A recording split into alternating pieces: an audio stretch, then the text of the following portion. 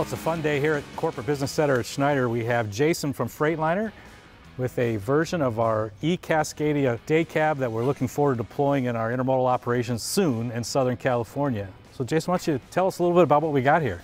Sure, so this is our Generation 2 product, fully electric, 400 volts. We've got batteries under the cab here.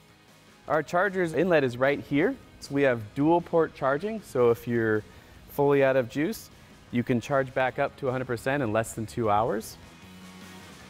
So as a great driver of this vehicle, what kind of range are you getting? We say a typical range is 220 miles. Great drivers are definitely going to do better. From a maintenance perspective, how much less do we have to maintain by going to an electric truck? Great question. So our maintenance manual has 44% less items.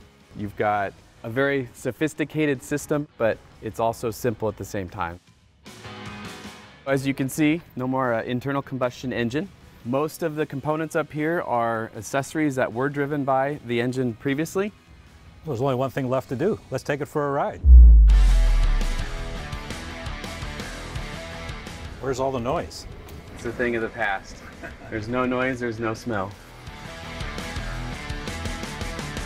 Tell people what regenerative braking means. Regenerative braking is essentially using the motors as generators. So as you accelerate the vehicle, you're applying power and torque to the motors, which propels you forward. When you want to slow down, you use regenerative properties or regeneration process to then take that mechanical energy, turn it into electrical energy, and put that back into the batteries. So you're essentially recharging the batteries every time you slow down and stop. Extends range. It does extend range. It's very critical to the process.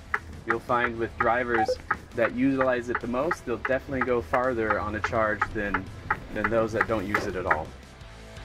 There's that smooth acceleration and speed. It's a very stable vehicle as well because the batteries create a low center of gravity. So a lot of drivers have noticed that this ride, even on rough roads, is better than what they're used to.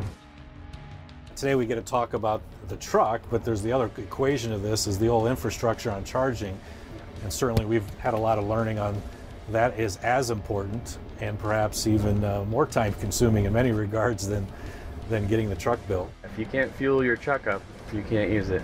That's what we're excited about Southern California, because it's not just a test a vehicle or two, it'll be a predominant part of our operation, and so it'll be a very good operational test, not just an electric test. So looking forward to that.